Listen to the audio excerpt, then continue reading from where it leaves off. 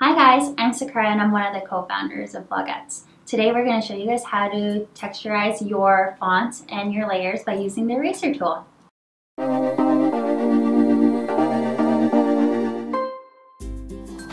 Alright, so here we are in Photoshop and we have this adorable picture and it says blog your heart out. Now of course I use the text tool to type in blog your heart out, and again you can do this with the brush tool, you can do it with the text tool, you really can do it with everything and anything when it's just a regular layer. Now I rasterized my layer and I combined it, so what I did was I right clicked and then I already did it so I can't, but it says rasterize layer right here. So that's going to allow your text layer become rasterized. And now it's just like a regular layer right here. So now we're going to go into the eraser tool.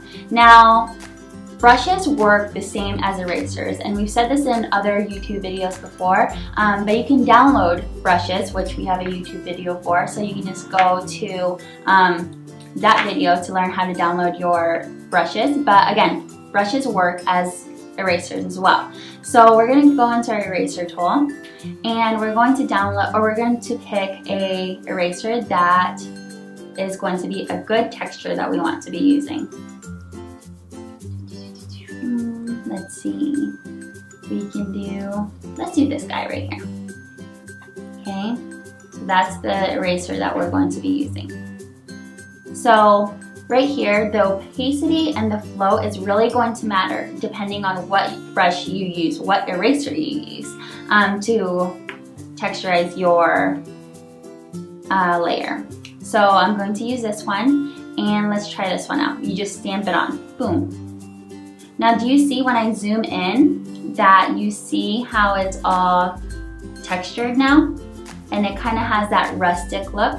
That's with 100% opacity, 100% flow. Now if we want to reduce the opacity a little bit and we don't want direct like holes as like you see here, then you can just lower the opacity a little bit and it won't be as distinct. So that's really it, and it's such a cool way to add a cool effect to your layers, and it's a lot of fun. I can do the same thing to my rectangle right here, the background. So yeah, you can do all that fun stuff. Let's try it out for the rectangle really quick. So we're going to go to the eraser tool and I'll use the same. Oh, we got to rasterize it. So I'm going to right click and then rasterize layer. Okay, now I can erase it, use the eraser tool. So I'm going to make it bigger so it fits and boom. Okay, or I can lower it. If I did that, I don't like how the iPad really sees through and it's black, so I'm going to reduce it. So this is when you lower the opacity. Let's try it out. See, it's a little bit more faint now.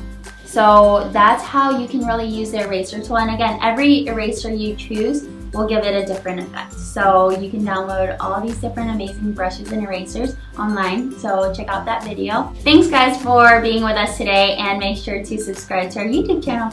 Thanks guys, bye!